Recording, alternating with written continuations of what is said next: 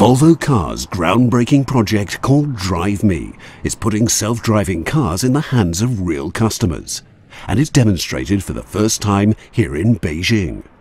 The media and important Chinese decision-makers were together with the Swedish Prime Minister Stefan Löfven as he attended the event.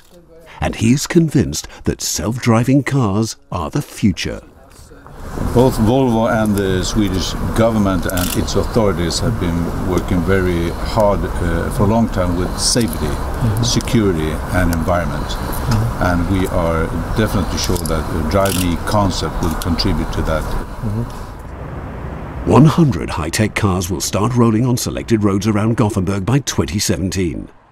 Bringing the technology to China is part of Volvo's efforts to demonstrate how self-driving vehicles address the challenges of global sustainable mobility. And the Swedish government are working closely together with Volvo Cars.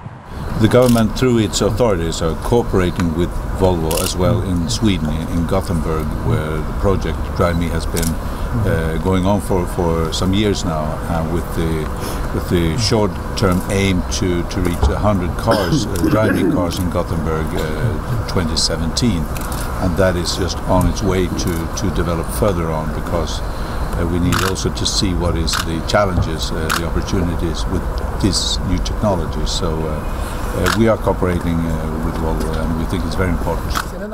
These strategies are also part of the cooperation on traffic safety that China and Sweden signed in a Memorandum of Understanding in 2011.